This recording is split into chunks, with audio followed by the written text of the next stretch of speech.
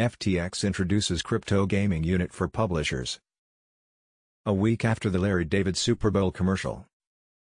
Crypto exchange, FTX is developing its own gaming division to encourage game publishers to use crypto, blockchain, and NFTs. FTX Gaming will provide a crypto-as-a-service platform that will enable gaming companies to create tokens and provide non-fungible token support, NFTs. It will run the service through its American subsidiary, FTX US.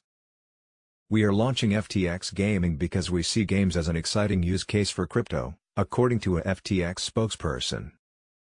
There are 2 billion plus gamers in the world who have played with and collected digital items, and can now also own them.